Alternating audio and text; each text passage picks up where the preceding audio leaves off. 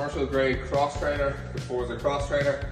Really important, really nice cardio machine, but really important that you get onto this machine nice and safely.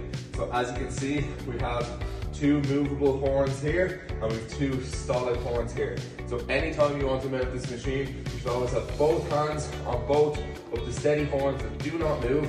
Really important, if you grab this horn, it potentially could move your foot position, could move the arm. We want to move on to the two steady horns that do not move.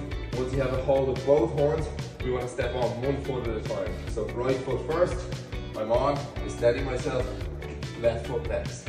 That's the most important thing. It's really important when you're getting on that you get on nice and safely. Once I'm on, I can start pedaling, still using the two steady horns. And once I feel comfortable and I have my balance, I can grab on to the two moving horns for a full body experience. Then we want to make sure as we're getting off the cross trainer, we want to come to a complete stop. Again, we're going to hold on to both handles, the steady horns that do not move.